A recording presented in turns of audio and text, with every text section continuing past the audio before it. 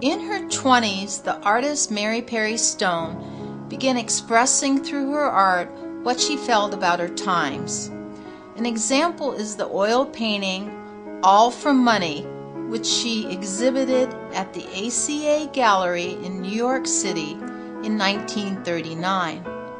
As her daughter, I had the opportunity to gain an insight into some of her concerns during those times.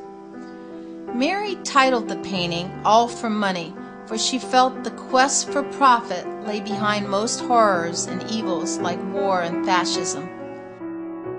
She included in the painting the names of Rockefeller, Morgan, and Dulles as examples of American pro-fascists who benefited supporting Hitler, Mussolini, and Franco. In 1937, the American ambassador to Germany, William E. Dodd, had warned, "A clique of U.S. industrialists is hell-bent to bring a fascist state to supplant our democratic government and is working closely with the fascist regime in Germany and Italy." In the painting, profit is represented by hands cupping dollar bills. One of the arms has a sleeve decorated with stars and stripes. There are additional references to wealth with her inclusion of banks, Wall Street, Fifth, and Park Avenue. Though there are no references to the Spanish Civil War in this painting, my mother did say she was deeply troubled by the triumph of fascism in Spain. She felt the war, which lasted from 1936 to 1939, was a testing ground for Hitler and Mussolini.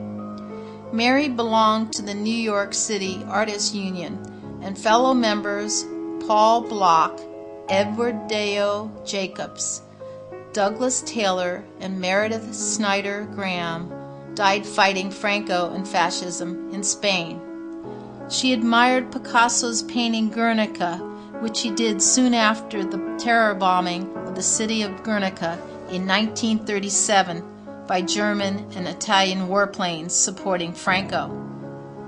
Growing up with this painting, I was always fascinated by the striped concentration figure with a skull for its head, but I was surprised when my mother said she knew of the concentration camps during the 1930s.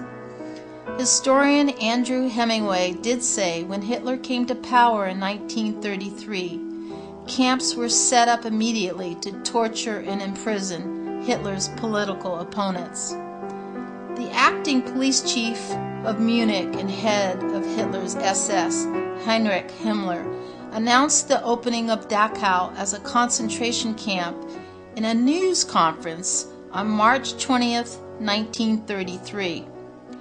In 1935 in Germany, there were jingle warnings. "Dear God, make me dumb, that I may not to Dachau come." Under and by the side of the concentration figure, Mary placed bones, while underneath the figure are other victims lying in a heap. Mary spoke about how she and others worried whether fascism could be stopped.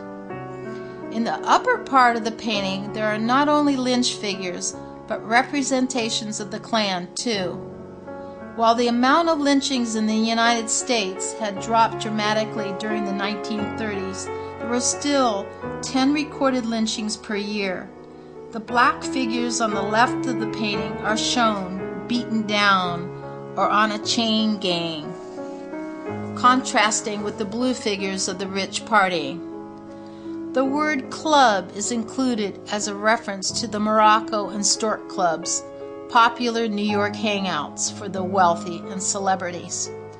Mary's empathy with the victims of war and other injustices, as well as her abhorrence of greed, continued to be evident in many of her other works throughout her artistic career.